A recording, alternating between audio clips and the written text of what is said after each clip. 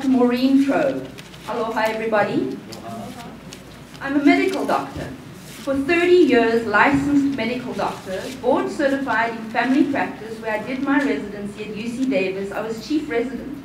I was the very first doctor at Community Clinic of Maui. I'm a mother and a doctor, and I care about the aina, the keiki,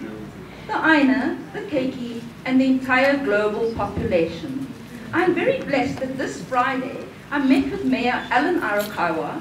I met with all the council, all of these people here, Amanda, Ms. Faisa's secretary, because she was not available, and the other people I communicated by urgent, via their secretary, text to take out my testimony. I testified before, this is my second testimony today.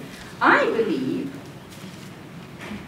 we are already facing a public health crisis in Maui, and we, in Maui, allowing this genetic soup, untested cocktails, are going to be responsible for a global public health crisis. So I plead, I beg the council members, it is in your power to protect this county and the whole world with a 5-people majority. I ask for a unanimous majority. I beg the city council and the mayor for an immediate moratorium.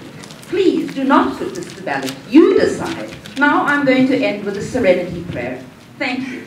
Dear God, 1.5 minutes. God, Yud-Heh-Vav-Heh, Adonai Eloheinu, please give us the wisdom to distinguish between those things that we cannot change. Give us courage to change the things that must be changed. Now, mahalo nui loa, malama, ahuiho. Thank you. Thank you.